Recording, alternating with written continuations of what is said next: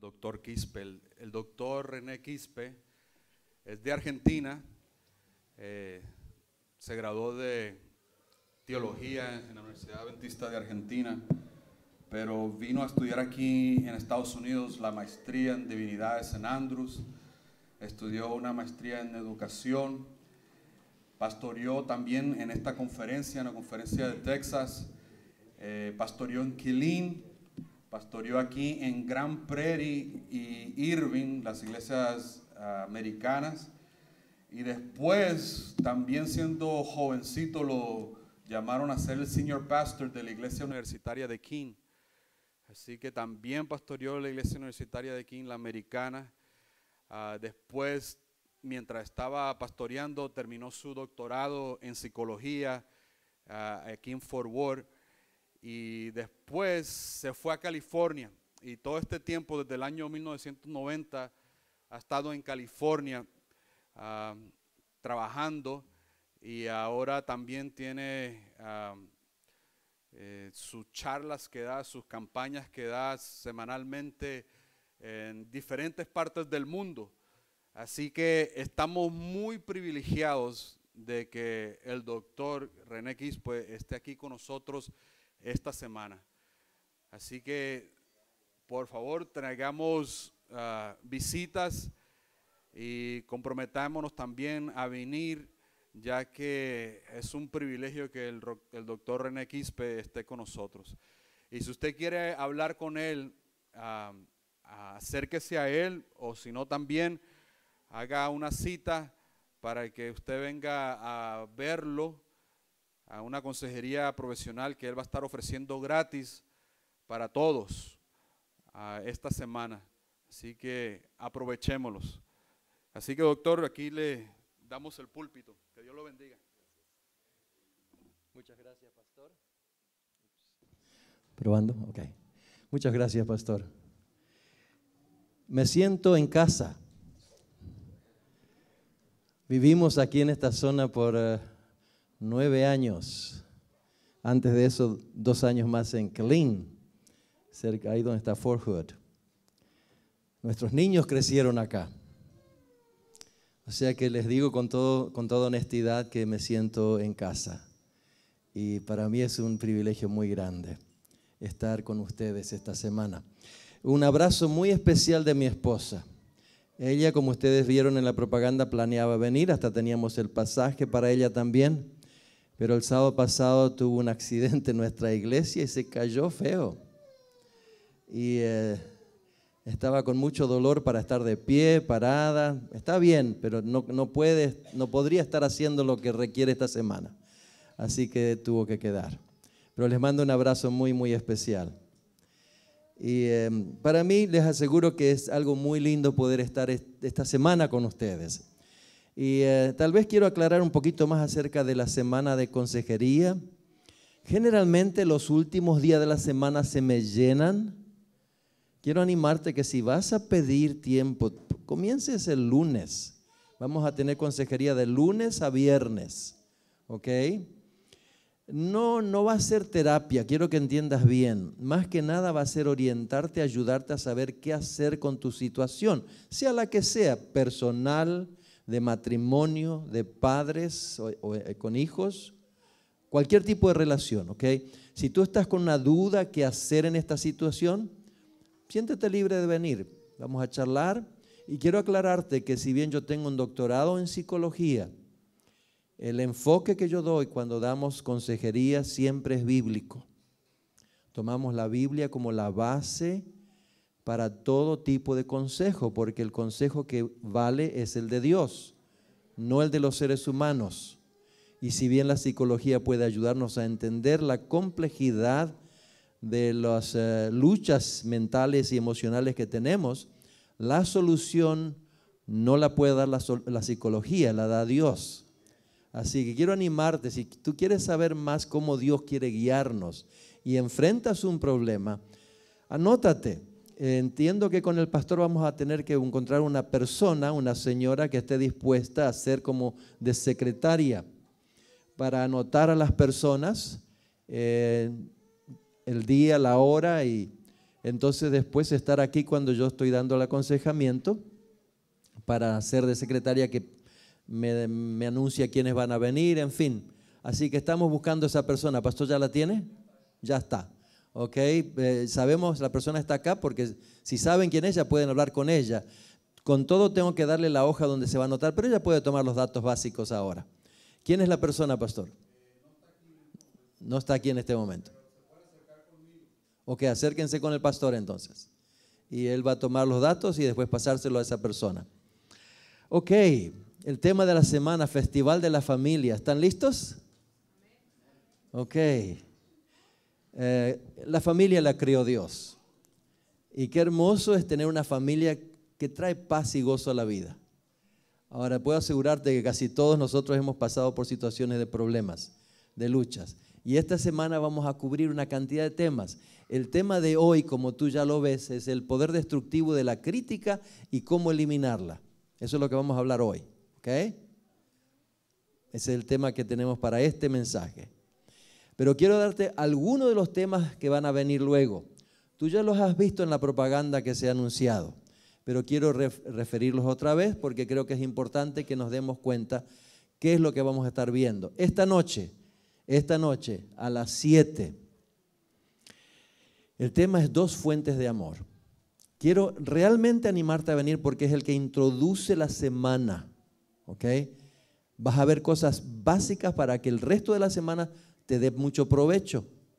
Y más quiero decirte, si conoces familiares, amigos, personas con quienes trabajas, aprovecha a invitarlos. Va a gustarles, van a sentirse bendecidos, van a sacar provecho. Haz el trabajo que Dios quiere que hagas, invítalos. Esta noche vamos a ver 2 fuentes de amor. Todos queremos amar, es una experiencia que Dios nos creó con la capacidad de experimentar amor. Pero ¿qué pasa? ¿Por qué el amor muere? Vamos a ver esas cosas esta noche. El tema de mañana de noche.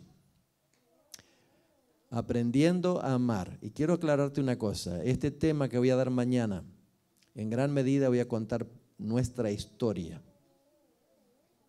Y voy a compartir cómo Satanás busca destruir hogares.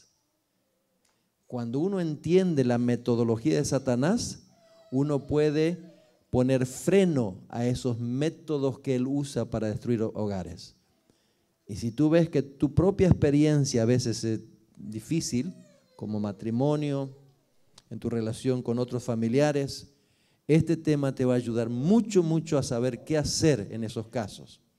Entonces pasamos al día lunes. El día lunes entramos a un área que es muy práctica. Para mí uno de los temas más divertidos que tengo que presentar. Vamos a hablar acerca de la personalidad. Cómo todos somos diferentes. Y es verdad, ¿no es cierto? ¿Y sabía una cosa? Lo interesante es que los opuestos se atraen. O sea que el hombre que habla poco se casa con la mujer que habla mucho. Y antes de casarse, ay, qué lindo, cómo se expresa. Y después de casado, cállate la boca, me tienes cansado, hablas todo el día. Ok, vamos a hablar de esas cosas.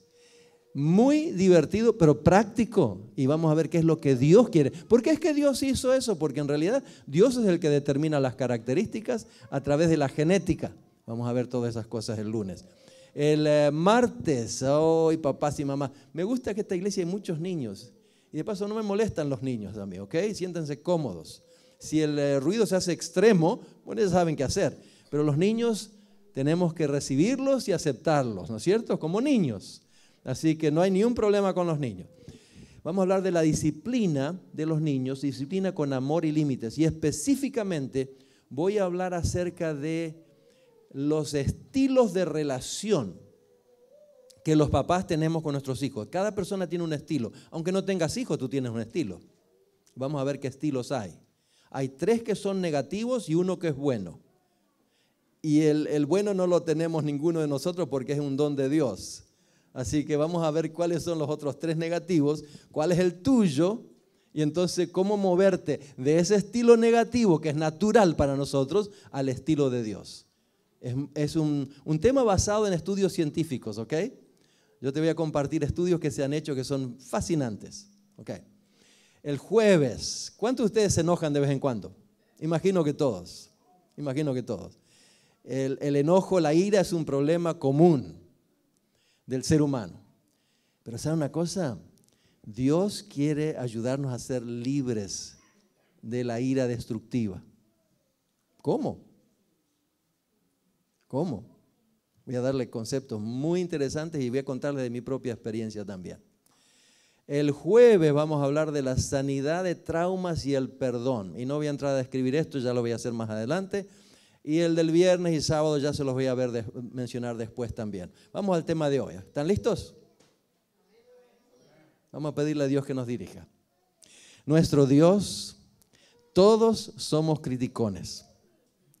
Lo reconozcamos o no, Señor, en nuestra mente o con nuestras palabras, con nuestros actos, reflejamos un espíritu crítico.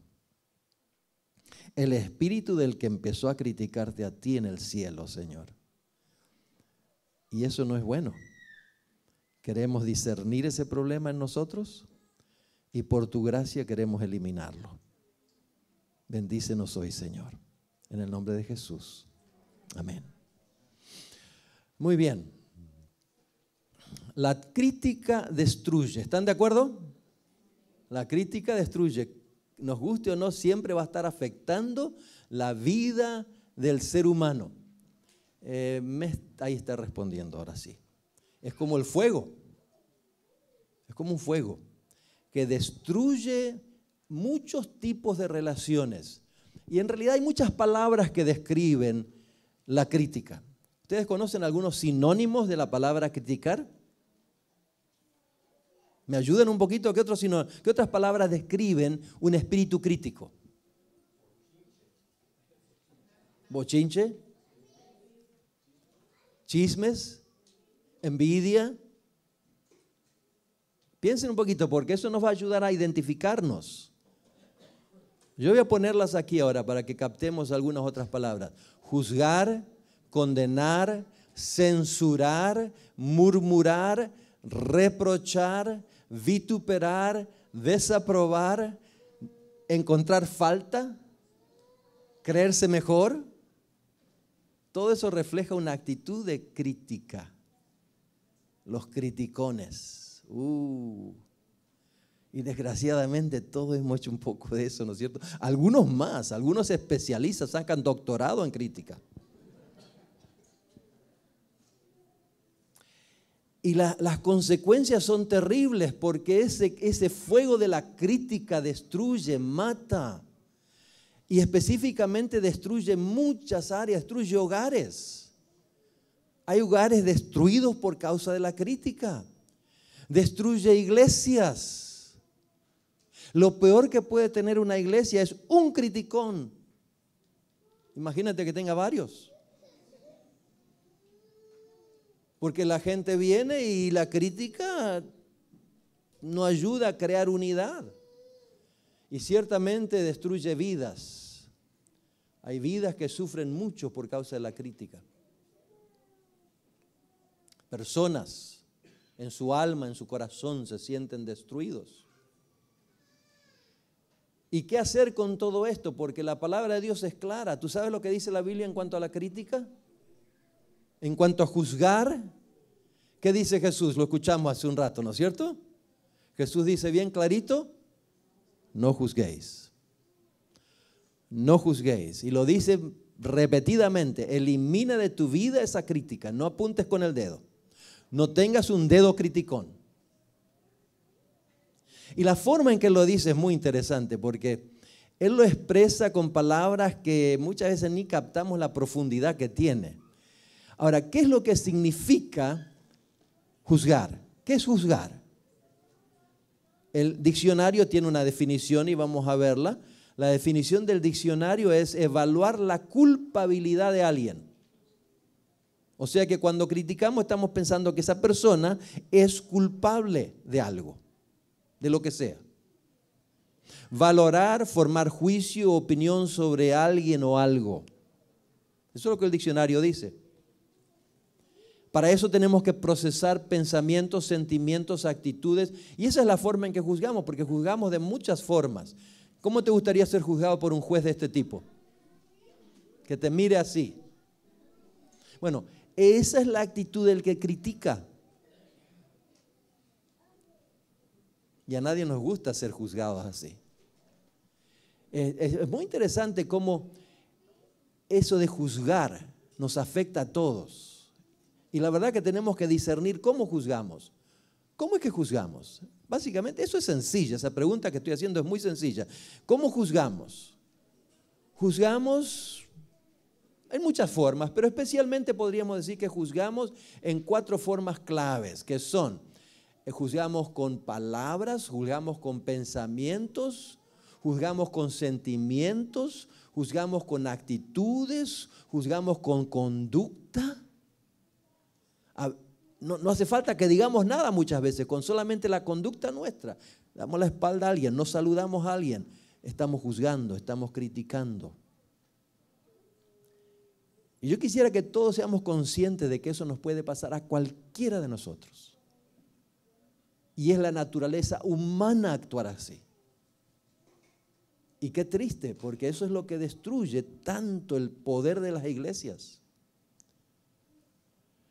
Cuando una iglesia puede entrar en ese espíritu de Cristo que no critica, que no juzga, esa iglesia puede crecer muy rápido. Y si nosotros queremos que otras personas vengan y participen del gozo y de la alegría de conocer a Cristo y sus planes para nosotros, tenemos que eliminar de la iglesia, eliminar de nuestras vidas la crítica. Y ustedes escucharon ese pasaje esta mañana, ¿no es cierto? Se lo leyó como pasaje. No juzguéis para que no seáis juzgados, porque con la medida, con el juicio con que juzgáis, seréis juzgados, y con la medida con que medís, se os volverá a medir. Es bien clarito. Y qué interesante cómo Cristo expresa eso, porque Él lo sigue hablando y lo dice en un contexto muy particular. Él dice en el siguiente versículo que ya escuchamos, Mateo 7:3, dice, ¿por qué miras la paja que está en el ojo de tu hermano y no echas de ver la viga que está en tu propio ojo? O el versículo 4 dice, o ¿por qué miras, o cómo dirás a tu hermano, déjame sacar esa pajita, eso chiquitito que tú tienes en tu ojo, y no echas de ver la viga que está en el tuyo? A mí me fascina ver cómo Jesús presentaba las cosas. ¿Alguna vez te imaginaste una persona con una viga en el ojo? ¿Qué es una viga? Es una columna grande de madera generalmente que sostiene el techo o algo así, ¿no es cierto? Una viga. Ahora, a alguien se le ocurrió crear eso. Una persona con una viga en el ojo. Fíjate aquí. Es ridículo. Ahora, Jesús usaba ilustraciones llamativas para que quede en la mente de la gente. ¿Cómo se te ocurre a ti querer sacarle esa pajita a tu hermano cuando tú tienes una viga en tu ojo? ¿Vas a poder hacer un buen trabajo? Por supuesto que no. No puedes. No saques la viga del ojo de tu hermano cuando tienes tú una viga en el tuyo. O sea que tomemos en cuenta este primer punto que Jesús dice, ¿ok? Grábalo en tu mente porque lo vamos a ver y repasar luego en el futuro, ¿ok? El primer punto que Jesús dice es, no juzgues cuando tienes una viga en tu ojo. ¿Quedó claro eso? ¿Te vas a acordar de esto? ¿Es esa la única vez que Jesús habla de no juzgar? No, Él lo dice de otras formas también. Y si fijamos otro pasaje, como vamos a encontrar ahora, en San Juan capítulo 7, versículo 24, dice, no juzgues o no juzguéis según ¿qué cosa? Las apariencias. ¿Qué son las apariencias? ¿Qué son las apariencias? Lo que se refleja. Díganme más, ¿qué son las apariencias? La apariencia de una persona, ¿qué sería? Lo que se ve, lo que está afuera, lo que parece, ok. Lo que la gente dice, la apariencia, lo exterior, ok. No juzgues de acuerdo a las apariencias. Y yo creo que todos tenemos la tendencia a juzgar de acuerdo a las apariencias. Es algo común, el ser humano lo hace. Ahora, yo recuerdo una historia que leí, esto pasó en California, acá en Texas no creo que pase, pero en California pasó. Déjame explicarte un poquito qué es eso de juzgar según las apariencias. ¿Ok? En una iglesia que guarda el domingo, una iglesia grande en California, el pastor principal tuvo que viajar de acuerdo a lo que él anunció a la iglesia. Y el pastor asociado iba a dar el sermón. Bueno, ese día la iglesia estaba llena y ya estaban por empezar cuando de pronto entra a la iglesia un pordiosero.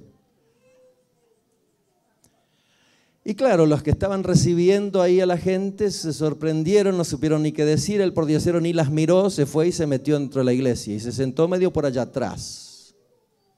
Y en cuanto se sentó, ¿qué hizo la gente que estaba ahí al lado de él? Se movieron un poquito para el costado y lo miraban.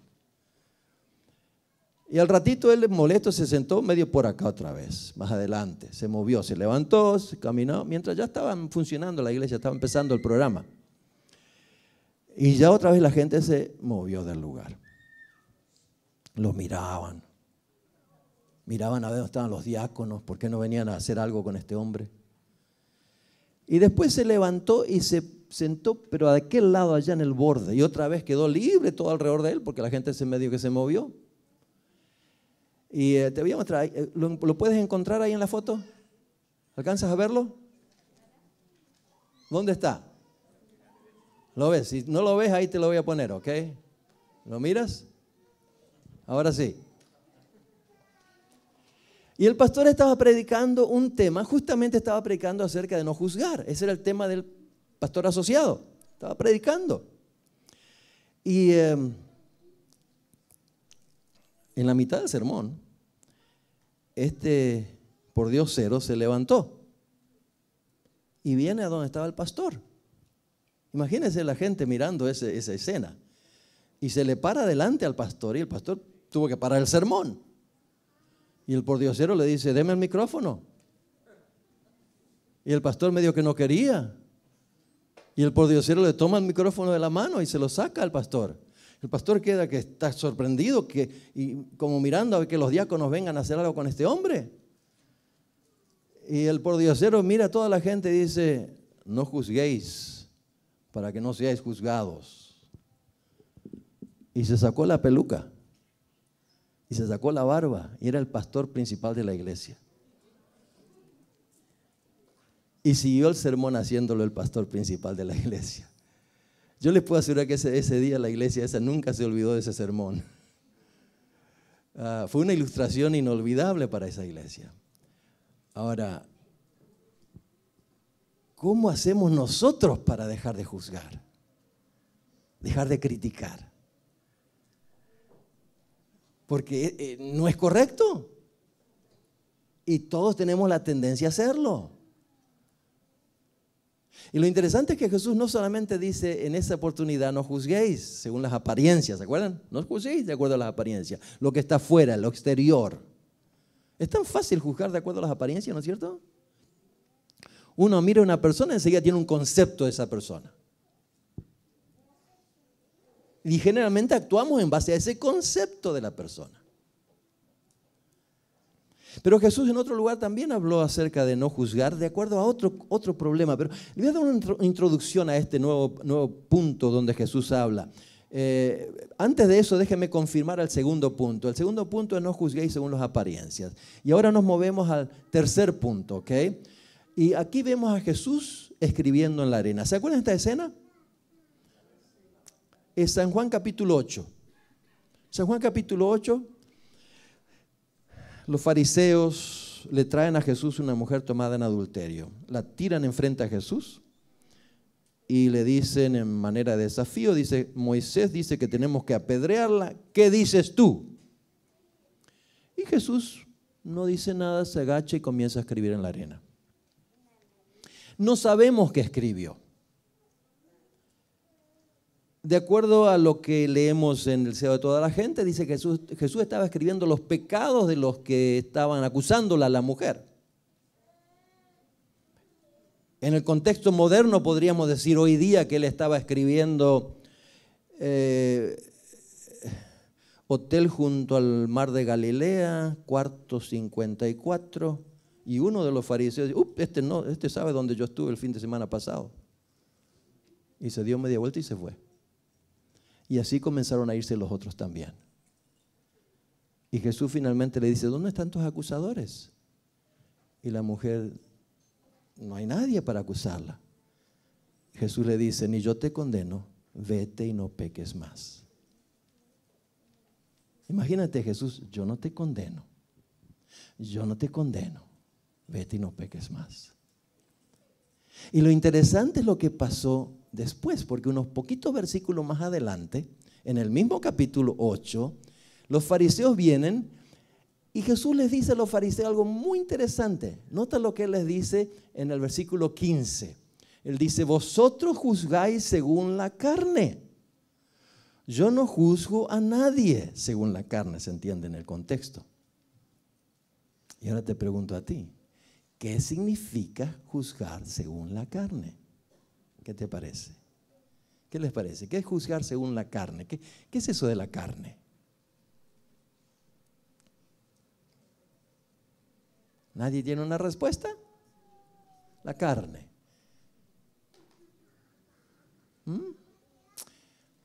La Biblia tiene un concepto muy claro en cuanto a la carne. Por supuesto, a veces habla de la carne de la carnicería, pero este no es el contexto de lo que Cristo está hablando. Cuando Cristo usó esta palabra, Él utiliza el contexto, el concepto, el significado de esta palabra, igual que el apóstol San Pablo. La carne en este contexto está representando a esa naturaleza pecaminosa que tenemos, movida por el orgullo y el egoísmo. Carne, naturaleza pecaminosa que nos lleva a vivir desde un centro de orgullo y egoísmo. O sea que cuando yo miro a las personas desde ese centro de orgullo y egoísmo y saco mis conclusiones desde ese centro de orgullo y egoísmo, estoy juzgando de acuerdo a la carne. Y a eso se refería Jesús. Vosotros juzgáis según la carne. O sea que encontramos que Jesús dice también, no juzguéis según la carne. O sea que hay tres cosas que Cristo nos dice acá. Vamos a repasarla, ¿ok? La primera era, ¿se acuerdan ustedes cuál era la primera? No juzguéis de acuerdo a qué. Cuando tienes una viga en el ojo. La segunda, no juzguéis según las apariencias. Y la tercera, no juzguéis según la carne. ¿Queda claro eso? Ok. Lo que quisiera hacer ahora es hacer una ilustración práctica.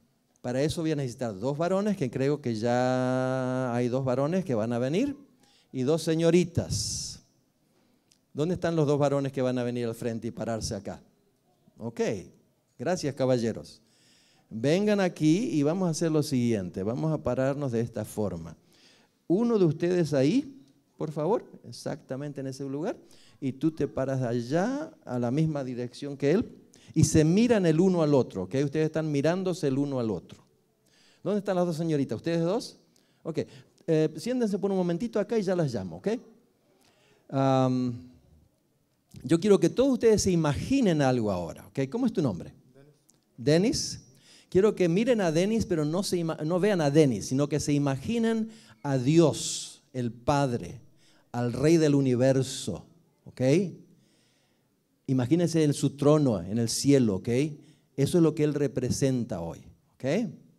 Denis representa a Dios, el centro del universo, el Dios que planeó el plan de salvación para todos nosotros.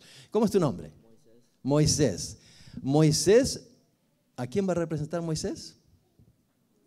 ¿Qué les parece? Está en contra de Dios. Moisés, por un ratito solamente, y solamente para una ilustración, vas a representar al diablo, a Satanás. ¿Ok? Ok. Notemos acá, hay una lucha, un conflicto muy grande que está llevándose ya por mucho tiempo. ¿Ok? En este mundo por lo menos 6.000 años ya, pero comienza de antes ya. Un conflicto entre Dios y Satanás. Acusaciones de todo tipo de parte de Satanás hacia Dios.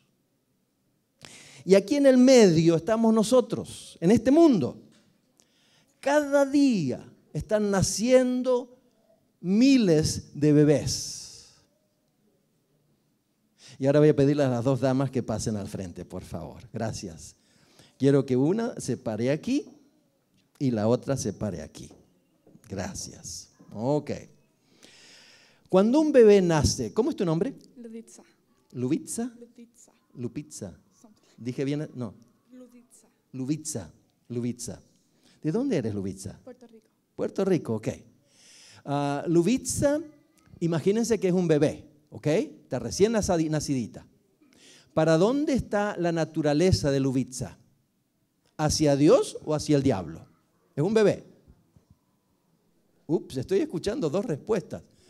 Veo algunos dedos para allá y otros para allá.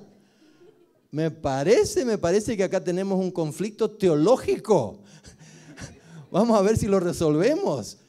A ver, ¿por qué dicen que va para un lado o para el otro? ¿Quién me da respuestas? ¿Se anima a dar respuestas? Sí. Es inocente. Yo pregunté cuál es la naturaleza de Lubitza. Ella no cometió ningún pecado, eso es claro, ¿no es cierto? Porque bebés son inocentes. Pero ¿cuál es la naturaleza de un bebé? Es naturaleza pecaminosa. O sea que la semilla de pecado está en cada bebé. Por más que sean totalmente inocentes, cuando Hitler nació era totalmente inocente. Un bebé perfecto. No había un pecado en su registro, pero la semilla del pecado de Hitler estaba en él. Y esa misma semilla la tenemos todos nosotros. ¿Quedamos claros en eso? O sea que todo bebé que nace mira hacia dónde. En otras palabras, la naturaleza está hacia dónde. Hacia Satanás. Así que Lubitza, ups. ¿Y cómo es tu nombre? Tarsis. ¿Tarsis? Tarsis, ok. Primera vez que escucho Lubitza y es hermoso tu nombre. Primera vez que escucho Tarsis como nombre, es hermoso tu nombre también. Gracias. Ok. Tarsis, también eres un bebé, recién nacidita. ¿Para dónde estás mirando? Para allá. Oh, ¿te guste o no? Esa es la dirección que todos estamos. Cuando nacemos, nuestra naturaleza va hacia allá. ¿Por qué? En cuanto empezamos a crecer, ¿qué hacemos los bebés cuando empezamos a crecer? Lloramos, ¿no es cierto? Y después, ¿qué hacemos, mamá? Empezamos a pedir cosas y a empujar, arañar, eventualmente golpeamos, tantas cosas, ¿no es cierto?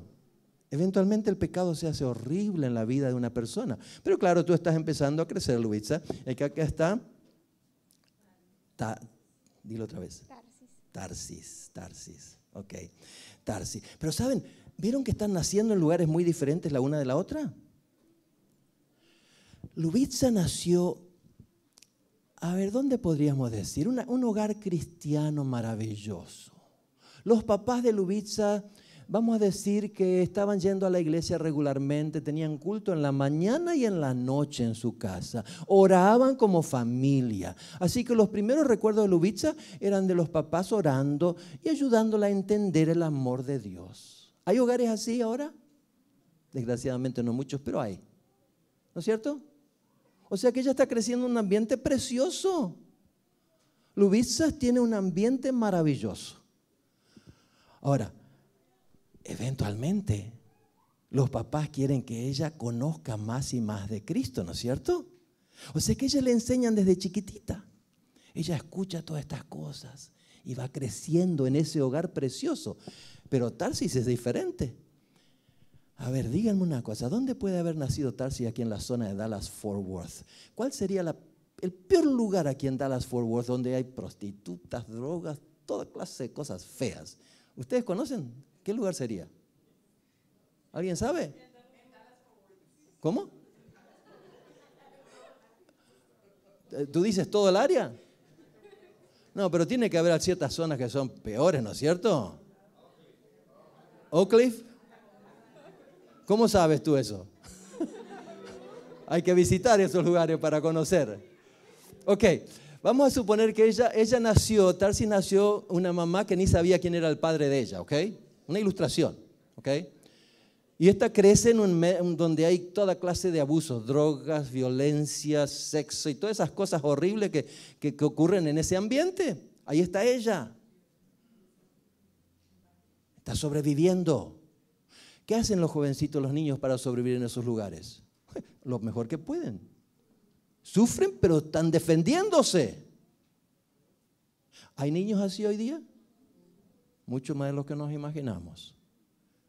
Y desde chiquititos aprenden a defenderse. Y ahí crecen. Pasan los años y ahora ya Lubitsa tiene sus, no sé, ¿a qué edad se convierte un niño? ¿A qué edad aceptan a Cristo como Salvador? ¿Qué me dicen ustedes? En realidad mucho antes. Un niño puede aceptar a Jesús como Salvador personal cuando tienen 3, 4 años. A la edad, lo entienden a su edad, entienden lo que quiero decir. Comprenden un poquito si los papás están enseñando. Y cuando un niño reconoce que tiene pecados, que se enojó contra papá y mamá, que gritó, que lo golpeó al hermanito, y aprenden a pedir perdón, y dicen, Señor, perdóname. Ese niño está experimentando lo que la Biblia llama conversión, ¿no es cierto? Es verdad que luego viene una conversión más específica antes del bautismo, pero esta es una conversión también. ¿Y conversión qué significa? Significa que nos damos vuelta ¿hacia dónde? Hacia Dios, hacia Jesús. Esa es la conversión. Y es una conversión que tenemos que ayudar a nuestros niños a tener cada día y crecer en esa dirección. ¿Ok? Y eso es lo que Lubitsa experimentó y claro, ahora está creciendo. Y llega el día en que se bautiza, ¿no es cierto? Y ya ahora es una señorita. Tiene sus 18 años, digamos, y ahí está ella creciendo en las cosas de Dios, en la iglesia. Participa en las actividades de la iglesia. Ahora, quiero preguntarle, ¿quién está enojado con ella? Satanás. Ay, ay, ay. ¿Y qué va a hacer Satanás? Porque no le gusta que ella esté yendo para las cosas de Dios. Vamos a preguntarle a Satanás, ¿qué es lo que podemos hacer para que se dé vuelta a Satanás? ¿Qué te parece? ¿Qué podemos hacer para que Lubitsa se dé vuelta y venga para acá? Me parece que Satanás necesita ayuda. ¿Qué dicen ustedes? ¿Qué podemos hacer para que Lubitsa se dé vuelta y venga para acá? Tentaciones. ¿Qué clase de tentaciones? Dijo un novio que no sea creyente o uno creyente que no sea un buen cristiano, ¿no es cierto? Ok. ¿Qué más? Música. Oh, tú sabes, claro, tú estás en el ambiente, sabes todas esas cosas. Ok. Entonces seguimos atrayendo. Vamos a ver si se da vuelta. ¿Okay? ¿Qué te parece? Llámala, dile Lubitsa con un tono de voz bien lindo, a ver si se da vuelta. Lubitsa.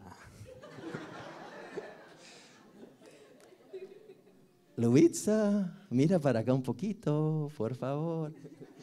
¿Vieron cómo se dio vuelta? ¿Vieron cómo se dio vuelta? Eso nos pasa a todos. Satanás nos tienta y nos damos vuelta para ver. Y muchas veces decimos, no, yo eso no voy a hacer, no, qué cosa. Pero él sigue tentándonos, ¿no es cierto? Tentación tras tentación, tentación tras tentación. Y Lubitsa se da vuelta cada tanto y después para allá y ahí está. Pero ella sigue yendo a la iglesia, ayuda a los jóvenes, colabora con la escuela sabática, tantas cosas, ¿no es cierto? A todo esto, ¿quién quiere alcanzar a Tarsis? ¿Quién quiere alcanzar a Tarsis? Dios. Y Dios utilizó a algunos de ustedes, porque yo, si no me equivoco, esto fue de la iglesia de ustedes, ¿o no? ¿Estaba en el frente de la iglesia de ustedes alguna vez este anuncio? Por lo menos yo lo encontré en Google, ¿ok? Eso que pasan frente a las calles y sacan fotos de las iglesias, de todas las calles, ¿ok? Esa es la calle de ustedes acá, y ese cartel estaba enfrente y yo le saqué una foto. O sea que esto es una propaganda de ustedes acá, de esta iglesia. Y acá hay un ciclo de evangelismo ahora. Hicieron propaganda. Y Tarsis recibe una propaganda, esas que las encontró en la calle. La mira y dice, estas cosas de Dios, ¿quién cree en esto? Le iba a tirar cuando dice, voy a ir a ver qué hay. Capaz que hay algunos muchachos que puedo conocer ahí. Y decide venir a las reuniones de esta iglesia. A todo esto, Lubitsa sigue dándose vuelta cada rato. Y saben, en su corazoncito Lubitsa dice, esta tentación, y ustedes saben que hay muchas clases de tentaciones, ¿no es cierto? Esto me gusta, esto lo voy a guardar, esto lo tengo en mi corazón. La iglesia ni se va a enterar, nadie va a saber nada. Pero en su corazón ella hace un pacto que esto es lo que yo quiero. Ese mismo fin de semana comienzan las reuniones. Y ahí viene Tarsis. Pero claro, ustedes saben dónde vivía ella, ¿no es cierto? Ustedes saben el tipo de vida que tenía.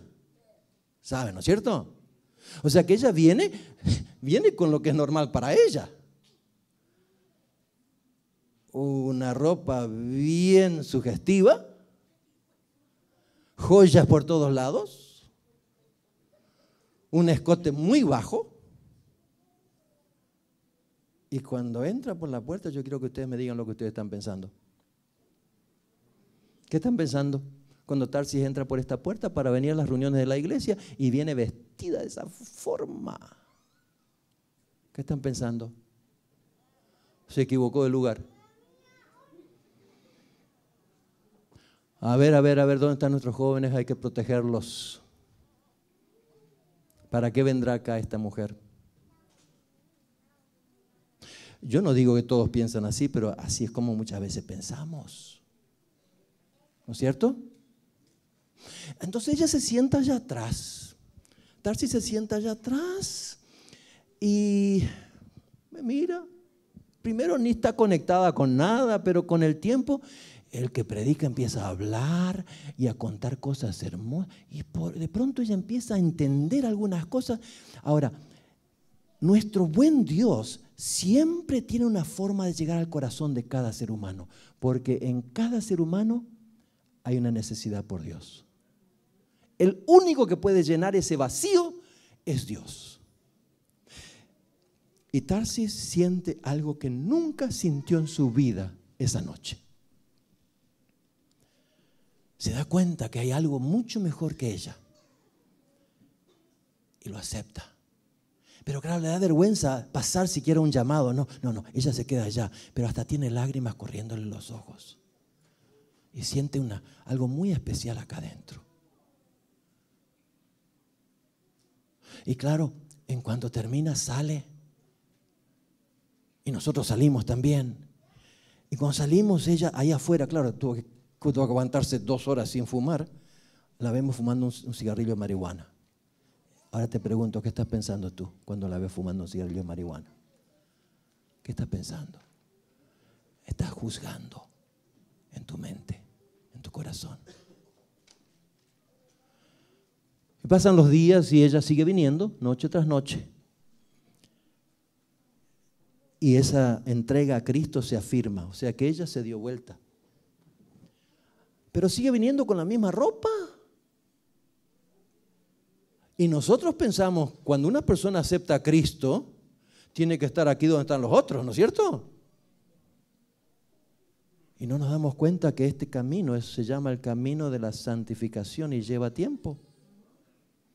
Y Dios te acepta donde estás siempre que lo aceptes a Jesús.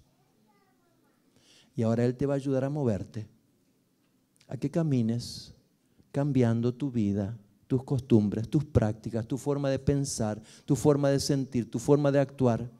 Él te ayuda. Él no espera de que el día siguiente estés allá donde están el resto de la gente que ha estado en la iglesia por 10, 15, 20 años. Y en nuestra mente vemos que no ha habido muchos cambios y decimos, estamos juzgando de acuerdo a qué cosa? las apariencias. Y claro, la miramos acá a Lubitza y ella está, la líder de nuestros jóvenes acá. Pero su corazón, ¿dónde está? Allá. Y solamente en el contexto de esta ilustración voy a decir algo que lo tengo que decir por la ilustración, ¿ok? Para que entendamos. Vamos a decir que al terminar esa reunión esa noche, salimos de la iglesia y yo no sé dónde están acá, pero Tarsi se va y está tan contenta con lo que ha encontrado, con la experiencia que ella tiene con Cristo, que quiere compartirla y llama por teléfono a otro de sus amigos de las gangas y le dice, mira, tengo que hablarte de algo muy importante. Mi vida está cambiando. Ven, quiero contarte algo que tú tienes que saber. Y se encuentran ahí en el bar de la esquina. Y están los dos sentados fumando marihuana y tomando cerveza. Y pasas tú por la vereda y la ves a Tarsis y a ese amigo hablando con mucho entusiasmo. ¿Qué estás pensando? ¿Te das cuenta qué fácil que es juzgar? ¿Qué fácil que es criticar? Y solamente por el propósito de hacer esta ilustración completa voy a decirles algo que no quisiera decirlo, pero vamos a hacerlo así, ¿ok? Esa noche, cuando Lubitza va a su casa, tiene un accidente y muere. Lo mismo pasa con Tarsis. Otro accidente y muere. Y en esta iglesia se va a hacer el funeral de las dos. Aquí está el ataúd de Lubitza. ¿Qué va a decir el pastor? ¿Qué va a decir el pastor? Ojalá todos nuestros jóvenes sean como ella. Podemos estar seguros que la veremos otra vez en el reino de los cielos. Alabamos a nuestro Dios por jóvenes como ella. Unas horas más tarde la tenemos a Tarsis aquí. ¿Qué va a decir el pastor? ¿Se dan cuenta? Quiero agradecerle a los cuatro. Pueden tomar asiento. Han hecho muy bien. Gracias los cuatro. Gracias. Oh, mis queridos, la crítica, el juzgar, de acuerdo a las apariencias, de acuerdo a la carne, con una viga en tu ojo, destruye. Destruye. Jesús dice bien claramente en 1 Samuel, Jehová mira no lo que el hombre mira. El hombre mira lo que está delante de sus ojos, pero Jehová mira ¿qué cosa? El corazón. El corazón. Y nuestro deber como creyentes es mirar el corazón de la gente y tratar de que en el corazón de cada ser humano esté Cristo. Es nuestra misión.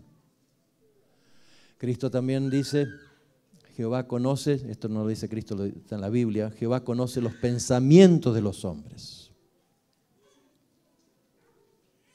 Ahora les voy a decir algo que les va a sorprender.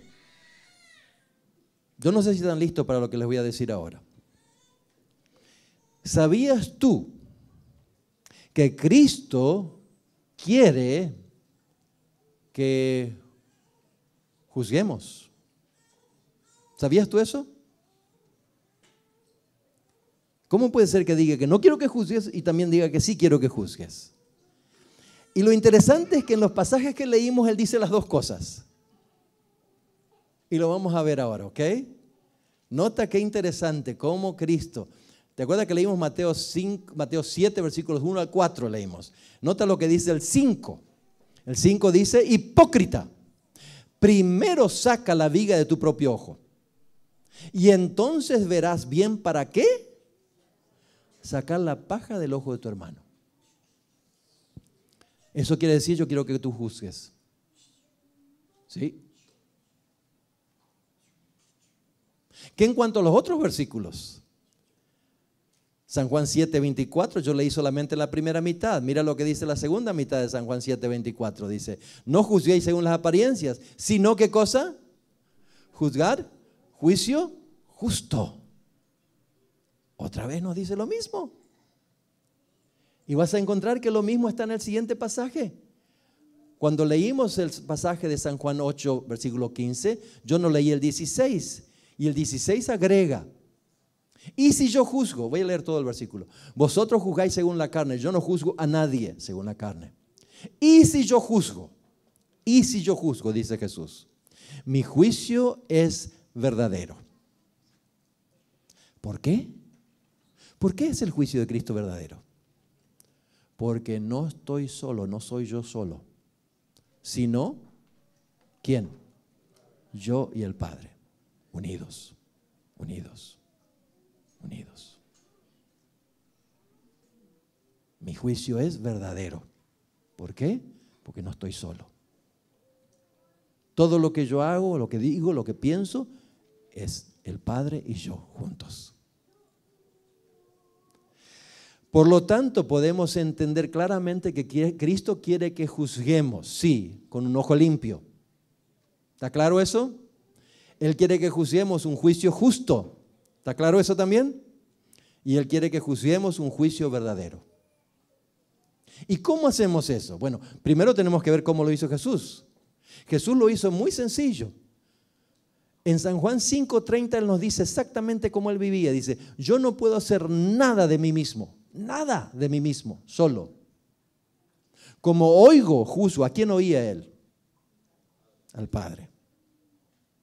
Y mi juicio es justo porque no busco la voluntad mía, sino la voluntad de ¿quién? Del que me envió, el Padre. Y quiero hacerte una pregunta que no es, quiero que tú me respondas. ¿Cuál es la voluntad del Padre para todo ser humano? ¿Qué es lo que el Padre quiere? Que seamos salvos, que seamos salvos. O sea que Cristo iba a hacer lo mejor para que la salvación alcance a cada persona. Pero eso no lo podemos hacer solo. Cristo no lo podía hacer solo. Él podía hacer eso solamente cuando el Padre estaba en Él. Entonces podríamos decir claramente, que el juicio justo y verdadero es el resultado de Cristo más el Padre. Había un juicio justo y verdadero. Ahora, ¿qué pasa si en lugar de poner a Cristo ponemos tú o yo? Yo o tú. Más Jesús, más el Espíritu Santo, ¿qué va a haber como resultado? Juicio justo y verdadero. Y juicio justo y verdadero es el juicio que busca la salvación de cada persona. Yo no puedo hacer eso por mí mismo. Solamente si el Espíritu Santo está en mí, Él va a guiarme a que yo pueda hablar, actuar, redarguir en algunos casos para la salvación de las personas. Eso es juicio justo y verdadero. Buscar la salvación de cada persona con quien nos conectamos. Y eso no lo podemos hacer solos. Solamente cuando estamos en comunión con el Padre. Ahora, qué hermoso es ver estas palabras que encontramos en Zacarías y otros versículos que voy a compartir con ustedes ahora. Nota lo que Dios dijo a través del profeta Zacarías. Dice, juzgar juicio verdadero. Enfatizamos eso. Juzgad juicio verdadero.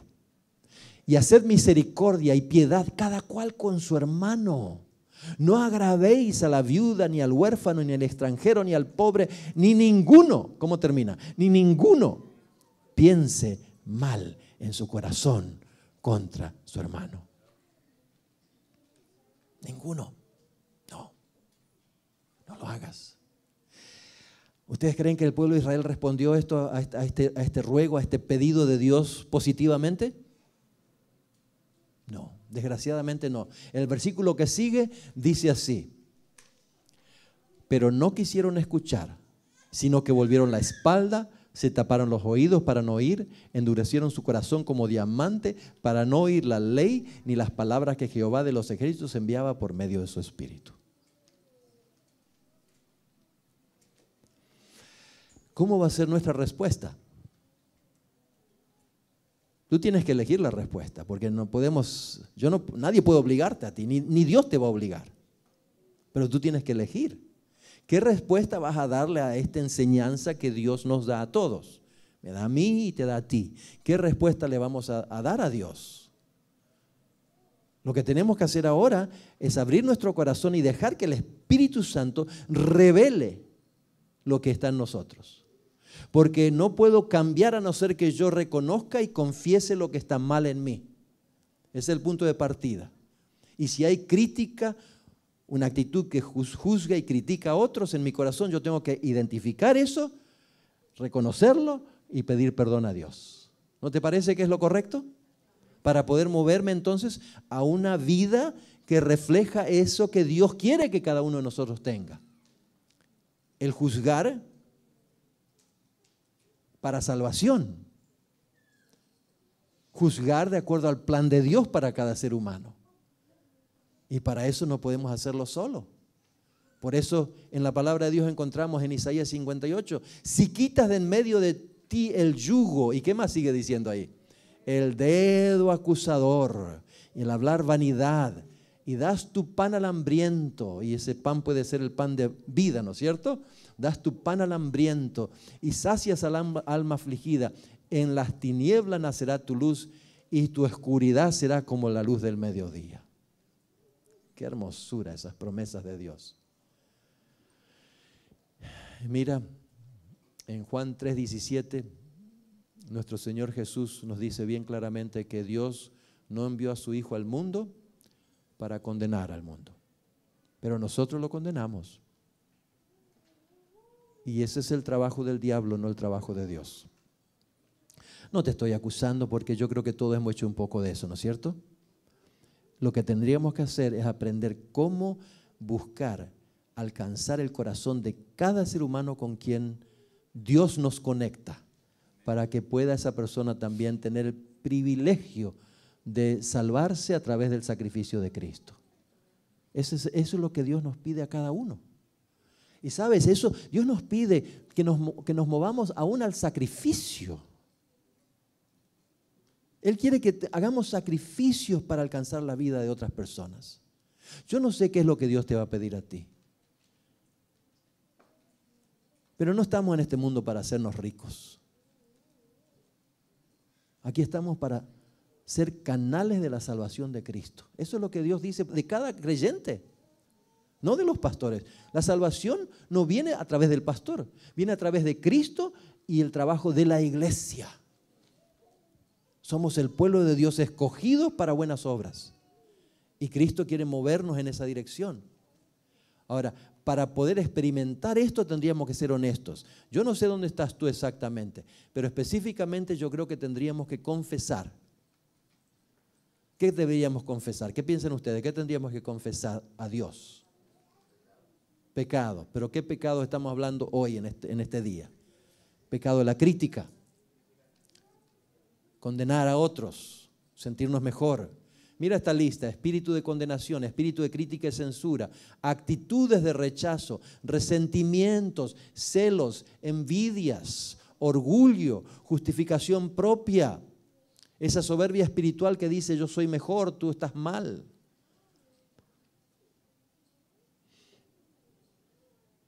¿Será que podemos confesar eso?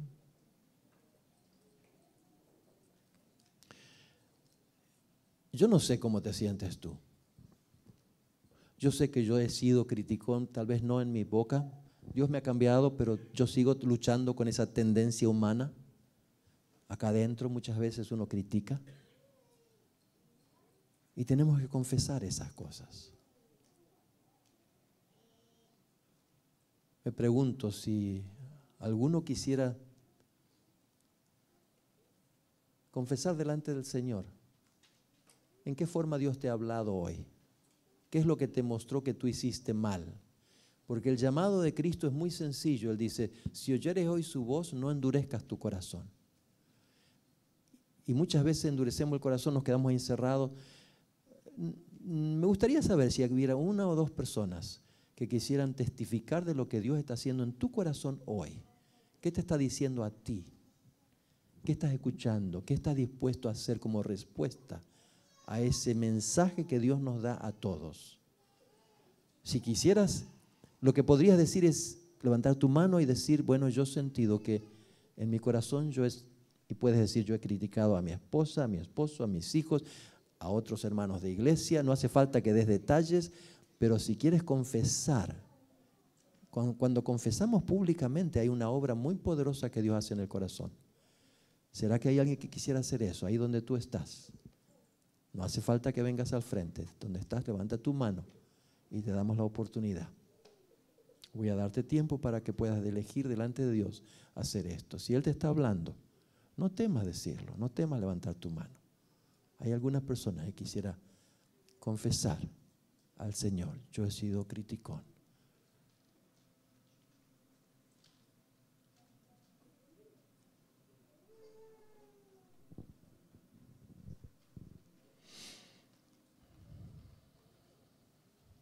Sí, mi hermano.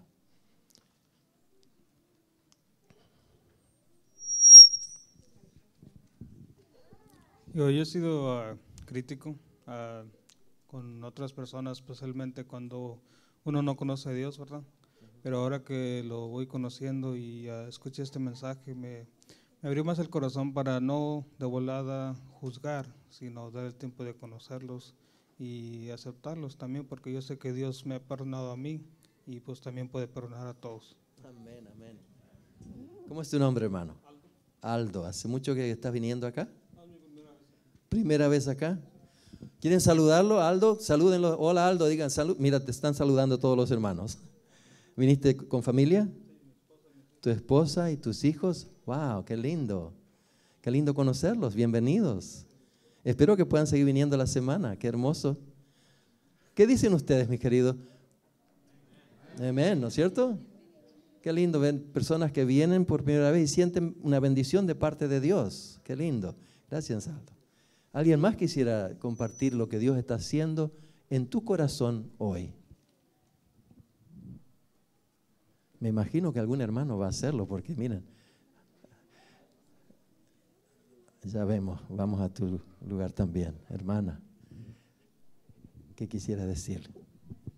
Esta semana estaba hablando yo con mi compañera de trabajo y amiga de que es bien difícil el escuchar crítica.